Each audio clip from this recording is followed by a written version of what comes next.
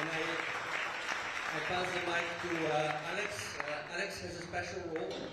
Alex has been the mentor, he has been the leader, he has been the boss of this class of 2022. He has helped them a lot through, at least when I talked to you, you all were very happy with the leadership that Alex provided to this class.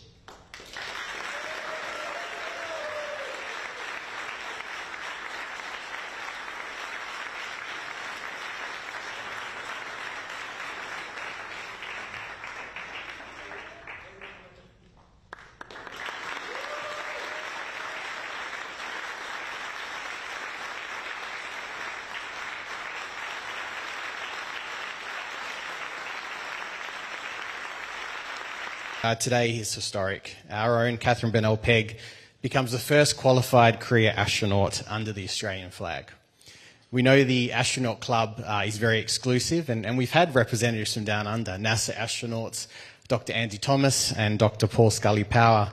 But today, Katherine does that proudly with the Australian flag on her sleeve for the first time.